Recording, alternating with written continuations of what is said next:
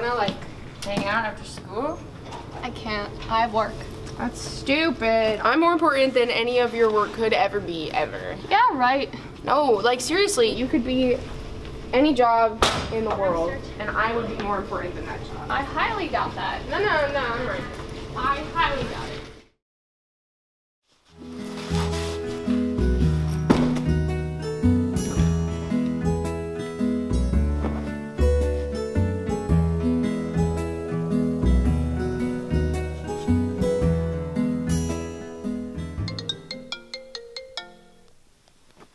What?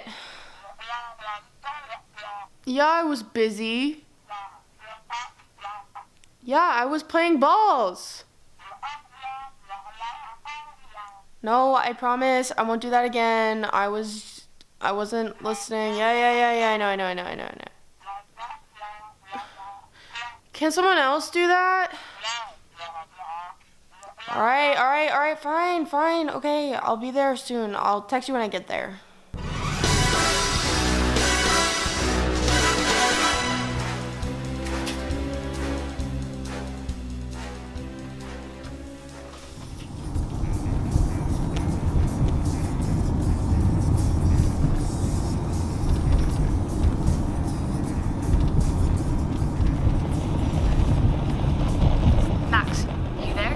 Yeah, I'm on my way to the site now. I'm almost there, actually. Great. Now, according to the security footage, they're in the back end of the park. You know how to get there, right? Boss, I go there every day. All right, I was just making sure. We don't want another escapee.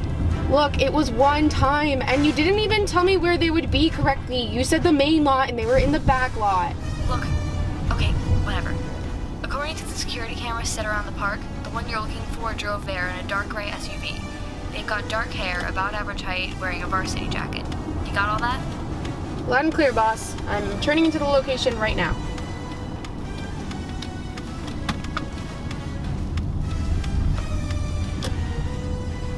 You know, that's kind of funny. The way you describe them sounds exactly like my friend.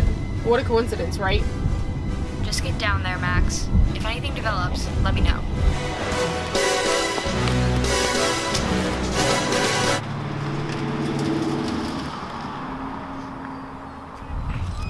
Amy! Betty! A lot of work you're doing here. It's a personal project. So what do these personal papers entail? It doesn't matter.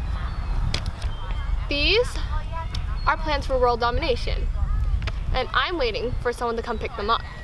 That's a joke, right? This is a joke. You think this is a joke? These are actually plans for world domination. The world under your own nose is corrupt. These plans are specific details of how to get our people into Congress, to set the United States into anarchy, and to eventually control the world. Join us. We will make you great. I can't let you do that, Amy.